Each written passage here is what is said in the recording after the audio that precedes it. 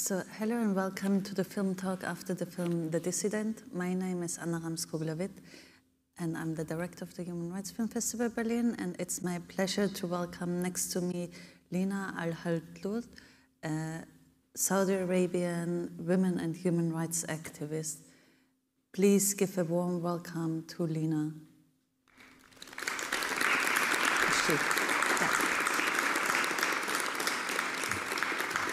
Hi there. So some of you might already know Lina from her very touching and emotional, challenging and wonderful speech at our opening night, as Lina is also the sister of our honorary patron, and it's our absolute pleasure having you here. Thank you so much. Thank you so much for having me, and thank you everyone for being here. I think the case Khashoggi it shook the world a bit, but not really.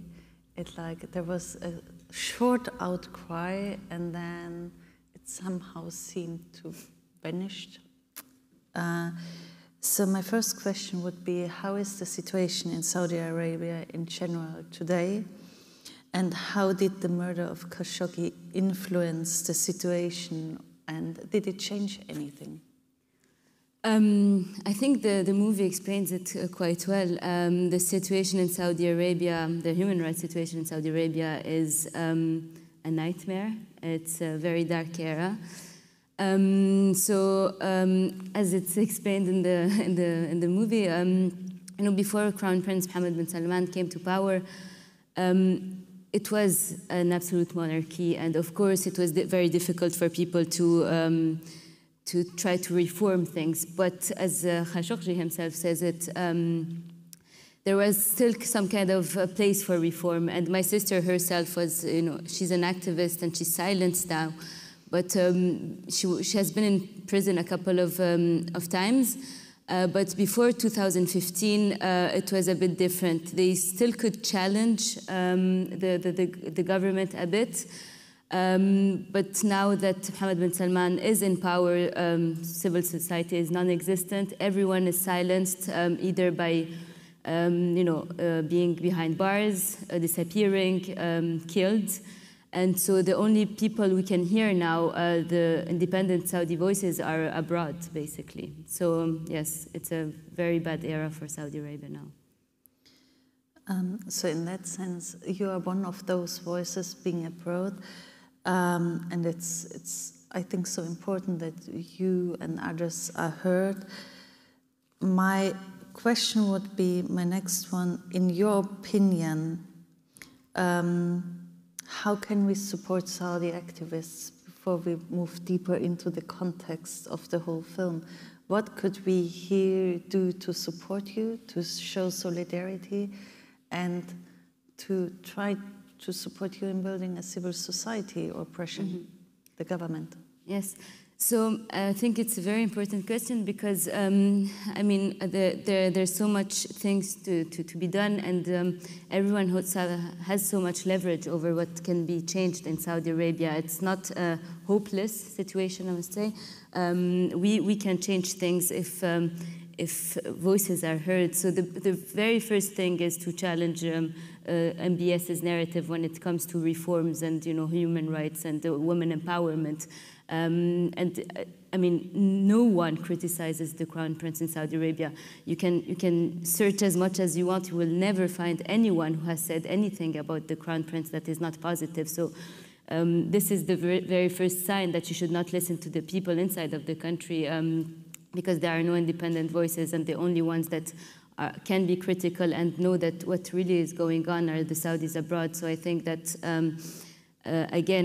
whenever your governments or, even just for events, now Saudi Arabia is using sports and the concerts and everything and entertainment industry to basically whitewash what is going on in the country, and to be seen and to have this image of reformers and opening up. So I think that whenever you have your artist going to, your favorite artist going to Saudi Arabia, remind them what is going on in the country, ask about political prisoners. I mean, what saved my sister is really the pressure that we had about everything. You know, when a company wanted to invest in Saudi Arabia, we just were using the same hashtag they were using and just publishing the pictures of my sister. So, you know, it seems like it's useless, but at the end, it really made a change, you know, reminding the people of what is going on in the country and not be fooled or blinded or, you know, blinding yourself for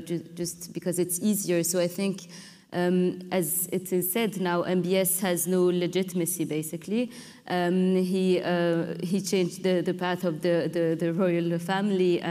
The royal family doesn't accept him. He did a coup. The people inside of the country didn't choose him, and the only thing that makes him stay in power is the West accepting him. So if the West speaks up and you know, shows that his narratives are false and that they're not fooled by the fake promises, then it can change something and our voices can be heard. And I mean, I don't want to be too political, even though it is, as Ammar said it in the movie. If you don't talk about the royal family, then you're not political and you can't have any change. But so you know, we have the initiative we had is that now that everyone is silenced, we have to be the voice of Saudi Arabia, and so we gathered in the diaspora first, and there we also have people inside of the country, and we created the first political party, which is the National Assembly Party. So I think also encouraging your governments to hear these kind of initiatives and have us in the table of negotiations every time it comes to Saudi, it's important for us. Absolutely. In the film and in the Khashoggi case, it's a lot about cybersecurity. What role plays cybersecurity for you in the mistreatment and of human rights activists, but also in holding the civil society down? Mm-hmm. Absolutely. So maybe I will start by giving my personal experience with it. So my sister Loujain, when she got arrested, before that, her email account was hacked. And she knew it came from the Emirates. And a couple of months later, she was kidnapped from the Emirates and she was brought back to Saudi Arabia. So we really see that governments first target the cell phones because that's where they can get the most information from: your address, where you go, where you know everything you do, even when you know who you hang out with. So it's really a danger for activists, for anyone trying to bring change in the country, but it's also a danger for, as Ammar said it, for the inner circle of these people. I mean, so many of Loujain's friends have been targeted, you know, and also another activist, Yahya Asiri, his phone was hacked and his inner circle as well was afterwards harassed and targeted. So we see that it intimidates people, not only for them, because if you think that you're doing the right thing, you might also accept the risk of being targeted. But then when you know that your phone is hacked, then you know your family and your friends might be targeted as well, which is a very, you know, this is what might silence people more than being just them. So yes, that's from the activist side, but also, as it has been said in the movie, the only platform the Saudis have to discuss social and political issues is Twitter. And since Mohammed bin Salman came to power, now you don't have real accounts of people discussing issues. You have, fake accounts because they know they might be targeted. But again, even though they have anonymous accounts, they get targeted, they get harassed, and the last wave of arrests of people just tweeting with fake accounts was in May. So there are dozens of people who got arrested because they were tweeting. So yes, cybersecurity is, it's one of the most important tools now that they have to target and to silence society.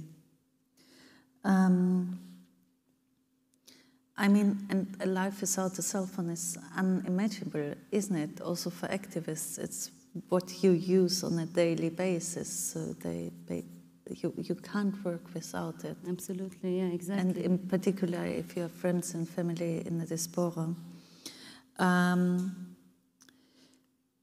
So in the film, we have spoken about it shortly before, but for me it was, when I would imagine the case, I would be like terrified. Khashoggi was lured into an embassy and he was killed there. So what I know from many people who come from repressive regimes is that it's very complicated for them in case, for example, their passports expired if they are in exile. Would you ever enter a Saudi embassy? No, I think everyone after the murder of Khashoggi, no one in his right state of mind would do it. But actually, what's funny to know is that even after this story that made, that everyone knows about, they're still trying to lure some people into embassies. So my own brother, who lives in Canada, he wanted to renew his Saudi passport, and in the official procedure, it says that he has to send it by mail, and it gets back to him by mail.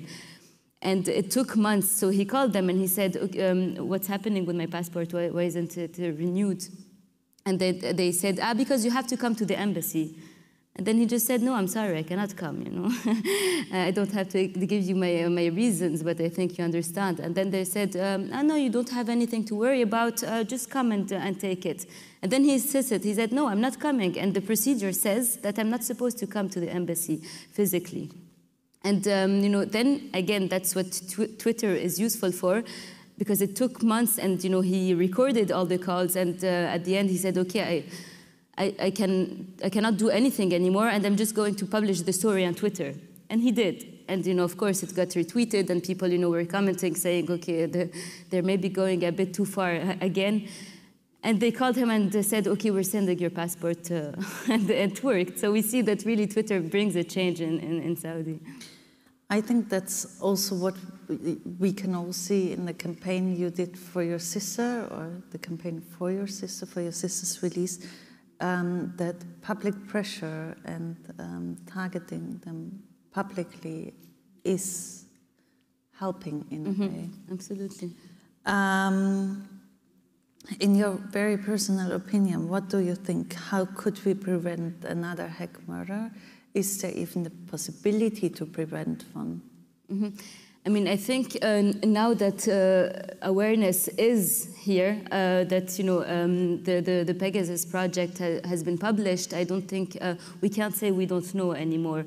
We know which companies do it, we know how they do it, and we know how to act. So I think that the European Parliament, by the way, is doing a great job, I think, by trying to monitor and in the best case scenario, stop the selling of these spywares to regimes that we know will use it for the bad reasons. So I think that it's mainly democratic states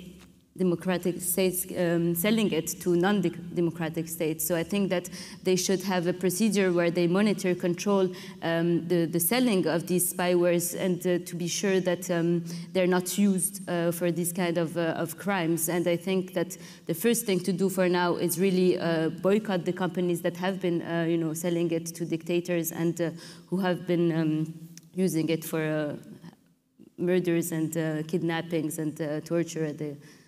Everything we've been going through, and then, if we get a better understanding of how this works, and, if governments need it, it has to be monitored, and the procedure has to be transparent, and, the people have to vote on who and how these spywares should be used, if they have to be used. In my opinion, they should not exist, but... In my opinion, it shouldn't exist either. I feel sometimes that we are much further than George Orwell's book ever predicted, that we could be surveillanced. And I completely agree. I think human rights due diligence should also always play a major part when, as in particular, like when countries export whatever kind of goods to other countries that could harm people in a way.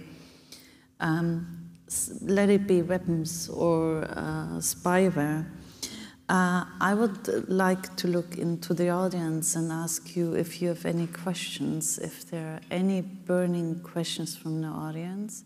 If so, please, there is a microphone. Use it. That's a very unique opportunity to have Lina here with us. I will give you one more question to think about it while I ask Lina something myself.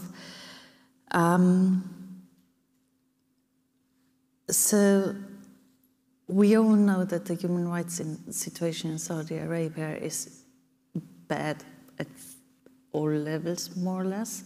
But I mean, the women's rights situation in particular is horrifying. How could Western countries, European countries, support the women's rights movement in Saudi Arabia? And where would be buttons that could be pressed so that women have more rights? For example, you were challenging I forgot the name of the system where the male guardianship. Yeah, yes. That's the name. I think, again, the pressure is the same when it comes to any right in Saudi Arabia. The thing is, since Mohammed bin Salman came to power, he has this new narrative about, empowering women, giving rights to women, which the previous government didn't need to do because they were accepted in the West anyway. They didn't have to justify anything.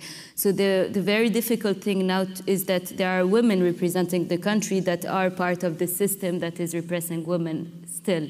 So, for example, one of them is Amal al-Muallimi, who is now an ambassador to Norway. And this image of having a Saudi woman as an ambassador, everyone has been applauding it and, thinking that she represents the change in the country, which is very tiring for us because now we have to also justify that, it's not because she's a woman that, the situation in Saudi Arabia is better. And this very woman, for example, just for the personal experience, is...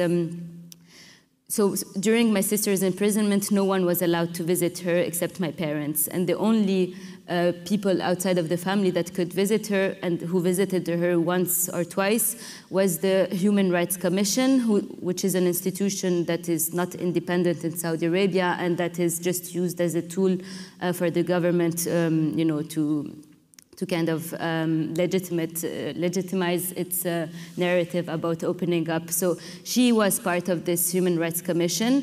She saw my sister. My sister showed her body. She saw the torture. She gave her the names of the people who were torturing her, including, so MBS's right-hand man, Saud al-Qahtani, was literally torturing my sister in prison. And so this woman left and told her, I can't do anything about what you just told me. And a couple of months later, she was appointed ambassador to Norway. So we really see that the whole system, is just a farce and lying about what is going on in the country. And just to say that now the Saudi regime now only cares about its image and how it is seen outside. So how we can help women and is that give the voices to the real drivers of change, not the ones who work to cover up everything. So including, activists abroad, and even if they're inside the country, if they want to be anonymous, still listen to their stories, trust them. And when they tell you that women are freer, do your research, really. So for example, everyone has applauded the fact that women can travel without the consent of their male guardian, but no one talks about the disobedience law, which basically vetoes every new freedom that is granted to women. So the male guardian can always say that because a woman has taken advantage or exercised her freedom, it's disobeying him, so she can get arrested for this. So yes, so the system is still the same. The founder. I'm not very familiar with Saudi law. Sorry, I know a little bit about the human rights situation, not very deep in. So the disobedient law says that basically you as a woman can't say anything against your male guardian. Did I yes, so yes. Right? So it's not written explicitly what this disobedience law. It's used as anyone wants. So if the male guardian, so your father, your husband, or sometimes your son, if he, in his own morals and in his own thinking, he thinks that you have been doing something that is disobeying him, then he can, yes, get you arrested for this. So even if you now have this new, just to make yes. it very clear and understandable, so even if women could possibly decide to travel without like having the yes by their male guardian, if they do it and they don't have the yes, it can be brought charges of them with the disobedient law, so it like completely falls off. Yes, so it's basically just removing a procedural step for women, so the privileged women who, like myself, honestly, it's just easier for us to travel now because we don't have to have the consent before traveling, so now I could travel without my dad having to sign a paper, etc. But for the ones who would like to travel, if they come back and their male guardian is really mad about it, of course they can do something about it. I think it's very important that we keep those details in mind, and if we see that somebody changes on the surface, really look also as a European audience deeper into it and do our research before we form an opinion. Absolutely. Thank you so much, Lina. It was a pleasure talking to you as always. I thank everyone in the audience that they joined us so late today. For our last screening on this wonderful Sunday. I hope everyone has a great start into the new week on Monday, and I hope to see you back at the festival on or offline soon. Thank you so much.